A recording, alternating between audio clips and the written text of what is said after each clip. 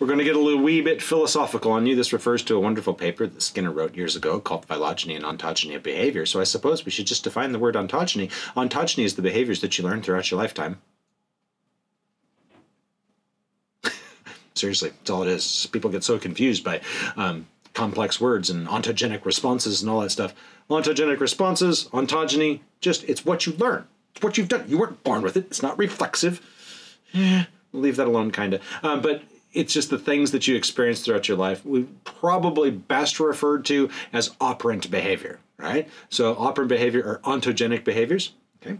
This goes right along with phylogenic behaviors, which we'll define in another video, but just know that ontogeny and phylogeny work together to produce the behaviors that we do.